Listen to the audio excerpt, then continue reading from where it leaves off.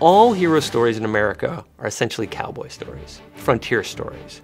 So you have Daniel Boone on the frontier, and then gradually with urbanization, the hero moved into the city. So you have the detective and then the science fiction hero.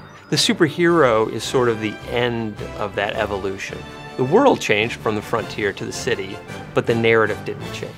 Action Comics #1, minute zero of the superhero genre, contains the primary conventions of the superhero genre: mission, powers, and identity. Mission, it's pro-social and selfless. The hero doesn't get anything. He's not going for riches.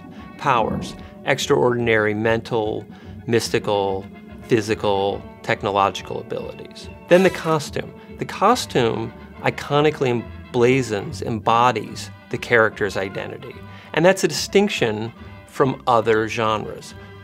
In male genres, the Western, war, detective, it's a right of order in contested space. Basically, they kick the supervillain out of the city and jail them.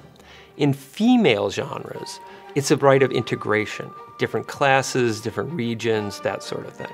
So Wonder Woman featured love and self-control, and that was specifically to give a hero for girls.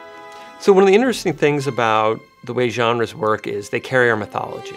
They enculturate our children, right? They're the way we remember things. Mythical remembrance, not historical remembrance, but the meaning of the past. And so the superhero genre follows American culture.